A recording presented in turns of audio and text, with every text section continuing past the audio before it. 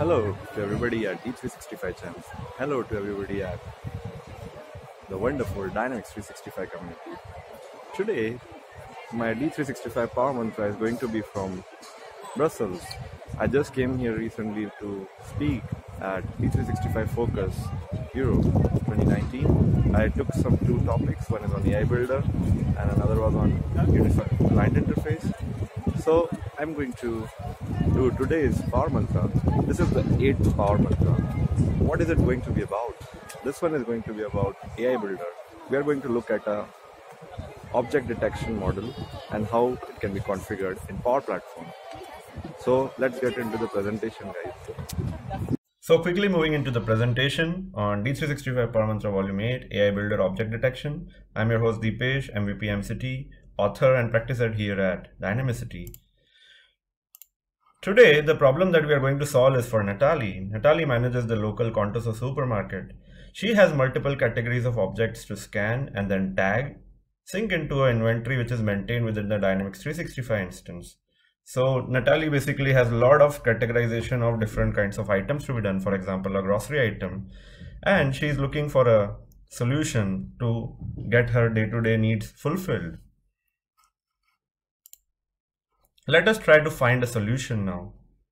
So here's our solution. She's going to use the AI Builder for Power Platform. What is it? AI Builder for Power Platform is basically an add-on for Power Apps and Flow that allows you to build artificial intelligence models. So Natalie can directly build artificial intelligence models and then surface her into a Power App or utilize it in Flow if she requires. It also brings the power of machine learning right into the business application.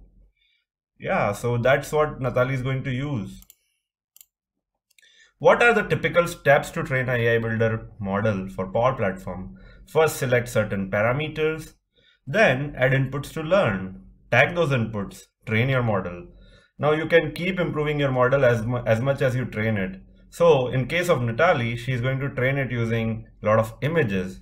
So that's the model which we are going to learn about today, which is object detection model. This provides the ability basically to select, count, locate, or identify certain objects within an image. And then it can be used to extract this information as per your business needs. Let's quickly see how Natalie utilized this, and post which we are going to see the configuration. So here we are into the product recognizer app which Natalie has created, and she can utilize this.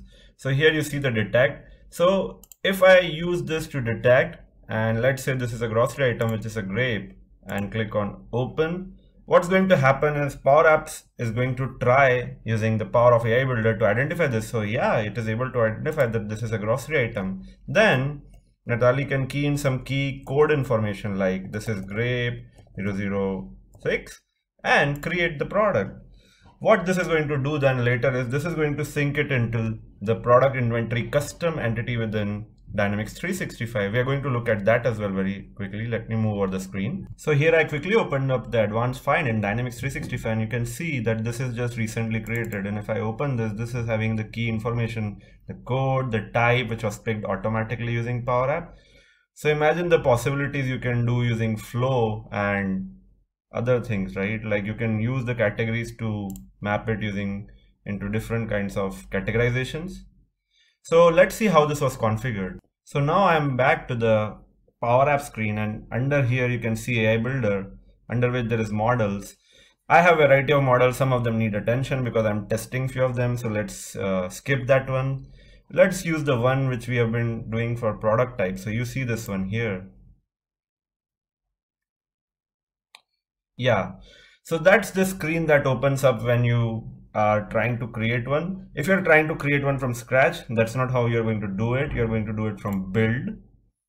And then you can pick your appropriate model, for example, object detection. In my case, I'm just going to review the one and tell you the steps. So I'm going into models, my existing model, which is product type. This performance basically gives you the accuracy or how you are able to going to be improve your particular model. So in this case, this is 47% because I have used some out of box images and mixture of other images which are provided in some different samples. But yeah, this can improve over time. So I'm just going to click on discard raw because I might have been editing it earlier. And what I'm going to do is I'm going to click on new version. In your case, you have to go to build, click on object detection and do this from scratch. Awesome. So this is loaded now.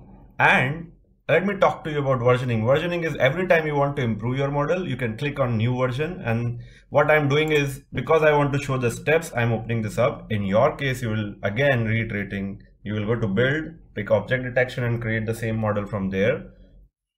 So I'll wait for this to be loaded. Right. So the first thing is you identify different object names or parameters. So in my case, I have to pick grocery, automobile, pharmaceutical, and cosmetics. Different kinds of images are loaded in. The second step you see is you need to add the images. So I have added 105 of those images. So let me move to the next step. This is basically going to look like a review. But yeah, I have ended up opening up and loading almost 105 images. So you can also load as many as you want. But for optimal results, at least 15 images per object categorization. So for example, if I'm categorizing one of the categories as grocery, at least 15 images of grocery. Adding as many more images will improve your performance, but more than 50 images per object would yield really better results. So in my case, yes, I have had few with more than that, few with less. But yeah, in order to improve your performance percentage that we saw earlier, you need to add at least 15, for optimal, more than 15. Then what you do in the next step is you tag your images. So this is a one-time activity. You pick different images and you tag them. Last step is you train your model. You click on train and wait for the model to be trained. And that's all, guys. When you go to your Power App, this model will be able to be directly used within your Power App. Now you can use things in Flow also, which we are going to look at in one of the later Power Mantras. So Nancy is now quickly able to categorize, tag, and use the power of Power Apps with AI Builder. Please do leave your feedback. Thank you for watching this video.